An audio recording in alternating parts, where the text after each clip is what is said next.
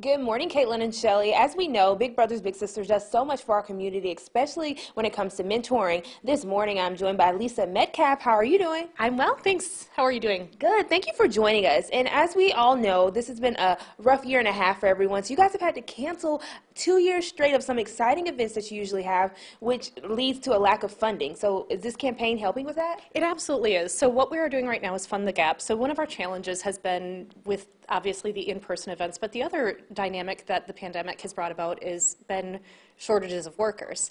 So a lot of our big supporters for our Taste of the Town event are restaurants, and they're very short-staffed and don't have necessarily the capability to even attend an on-site event, let alone even fill their restaurant in the moment. So in order to help support our supporters, we did have to make the very difficult decision to cancel this year.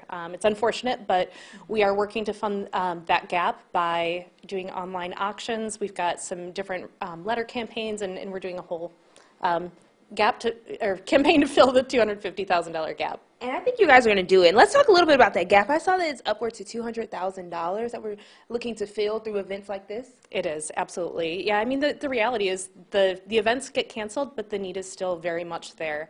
Through our mentoring programs, our children are 52% more likely to stay in school, 75% more likely to graduate from a four-year college. So the kids are still out there. They still need us, especially now more than ever when they're maybe having to stay home due to maybe COVID restrictions or whatever the case might be. So our mentors are really imperative in their lives, and that work still needs to continue on.